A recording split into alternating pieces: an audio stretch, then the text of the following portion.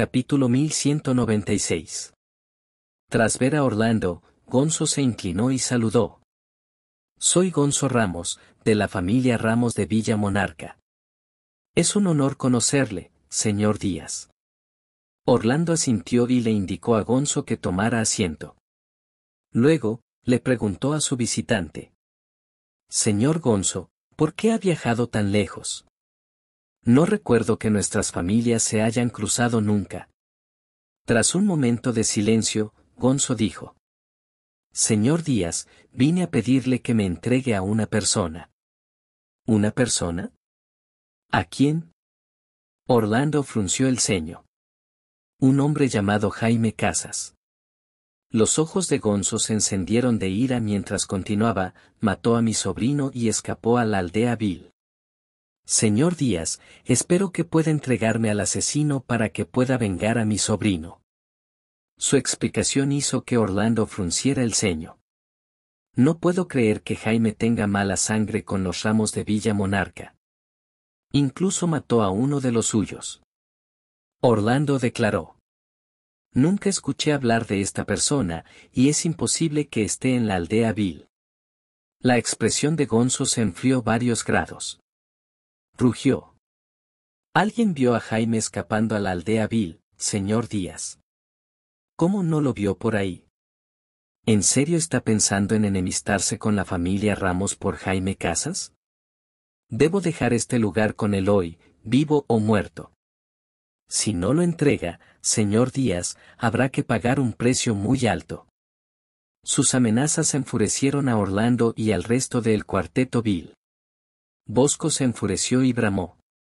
¿Quiénes se creen los Ramos de Villa Monarca? ¿Cómo se atreven a amenazar a la aldea vil? Jaime Casas está aquí, ¿y qué? ¿Precio alto? ¿Qué precio? Usted debe tener un deseo de muerte. Mientras tanto, la expresión de Gonzo se agrió al instante ante los desplantes de Bosco. Gonzo dijo con frialdad. Ya que admites que Jaime está aquí, supongo que no tienen planes de entregarlo, ¿no? Claro que no lo vamos a entregar. ¿Qué piensas hacer al respecto? Replicó Bosco. Enfurecido, Gonzo golpeó con las palmas de las manos la mesa y gritó. Conoce tu lugar, Bosco. La robusta mesa se rompió al instante en pedazos.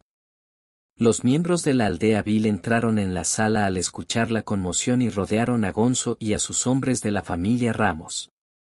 Gonzo dirigió a los miembros de la aldea vil una oscura mirada y declaró. Piénsenlo bien antes de atacarme.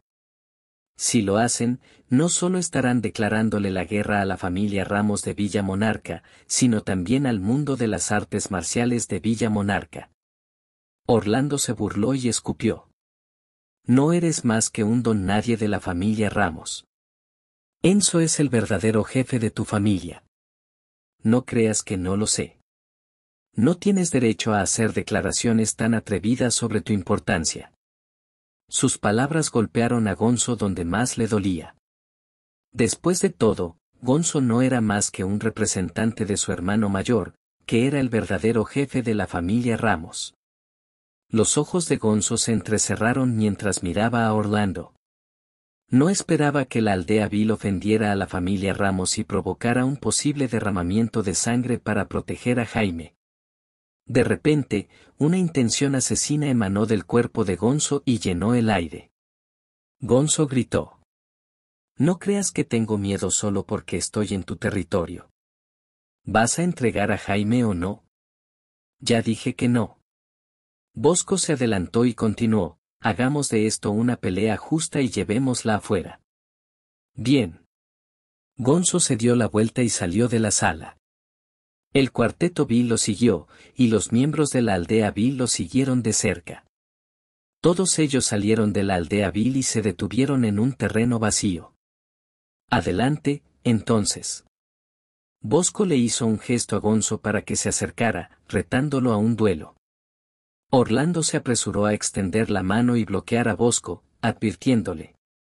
Retrocede, Bosco. Yo lucharé con él en su lugar. Todavía no conocemos sus habilidades. Era el más fuerte entre el cuarteto vil.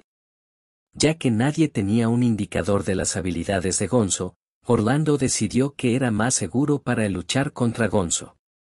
No le tengo miedo, Orlando, contestó Bosco, que esperaba ansioso la pelea. Bosco. Escucha a Orlando, advirtió Edgardo mientras retenía a Bosco.